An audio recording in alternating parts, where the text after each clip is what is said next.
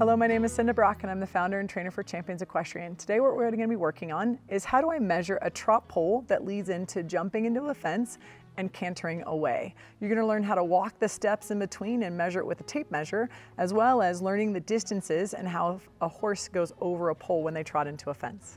What we have set up is we're going to start with a cross rail. And so when you're looking at our jump, the way we have it set up, especially if you have a horse that's new to jumping fences, you want to make sure that you have your cross rail set up and appropriate. The height in the middle of the jump is between about 18 inches and 2 foot. And so when you stand next to it, it comes just below my knee, right about the higher side of the calf muscle.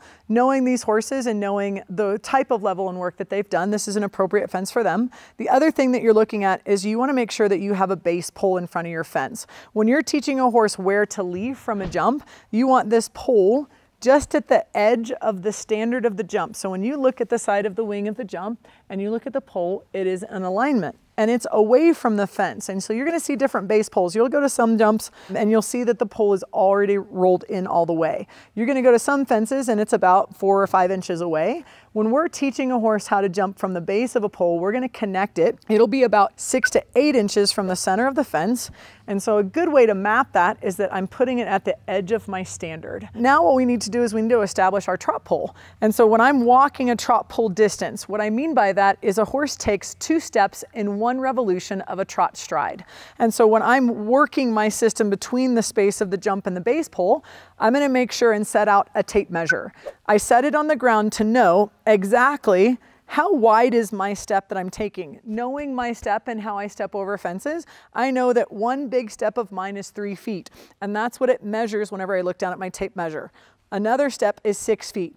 When you're talking about a basic trot step, about a horse that's a medium-sized horse, not a pony, not a warm blood, so we're working with quarter horses or Arabians, then we're gonna make sure and add that extra foot. So I'm 7 feet from the base of my pole, and we're gonna test it. So I know I have to take 1, 2, and 1/4 to make a trot-in jump where the horse steps over the pole and takes 2 steps and goes over the jump.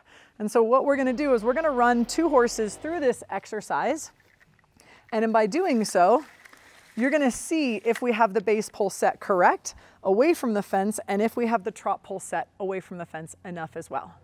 We're looking for a working trot pace. And so one thing that you have to establish going into a trot fence is not that you're operating too slow or too fast. You have to be at a working trot pace. And the way you establish that is you're working on your flat work before and prior to the fence. We're already warmed up and we're ready for our fence.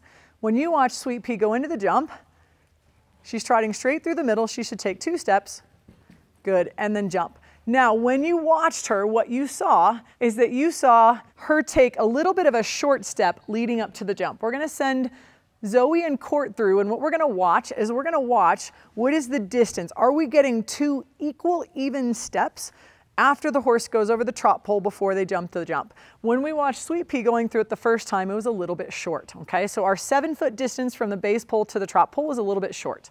We're gonna watch Court, okay? And it was a little short for him as well. So what we're gonna do now, knowing my footfall is a 3-foot step, here's 6 feet, here's 7 feet, I'm gonna go half of my step, which is 8 feet, okay? So it's important to find the measurement, all right? It's important to know 1, 2, and 1/2 is 8 feet for me, okay? So Mac, if you go ahead and trot down the rail, what you're gonna do is now we're gonna test. We made our distance from our base pole to our trot pole further apart specifically for this horse, and we may have to change it depending on what horse goes through that. She's at a working trot pace. As she lines herself up for her jump, she should get 2 even clear steps, 1 stride, before the horse jumps the jump. Very good. Well done. And she's cantering away on a straight line as well. Very good. Okay, Court. So it's a little bit more of a working trot speed. There, good boy. We'll make sure that the distance is set appropriately for him as well. And so Court, what you found when he trotted into the fence is that he was a little bit more underpaced than Sweet Pea was. And what you noticed is that distance from the base pole to the trot pole was just a little bit further for him.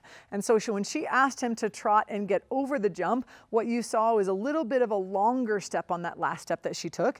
And then when he trotted over the fence, he then didn't canter away from the jump. And so we're going to work on Court's departure.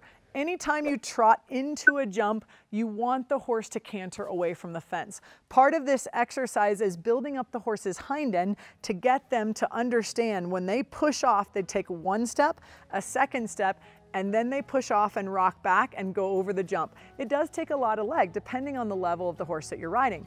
These ladies have practiced quite a bit of fences and fence work and course work, and so when you're watching them, they're doing a really great job of keeping their horse straight and committed to the fence and making those 2 equal trot jumps as they approach the jump, and then they're closing their leg and cantering away from the fence.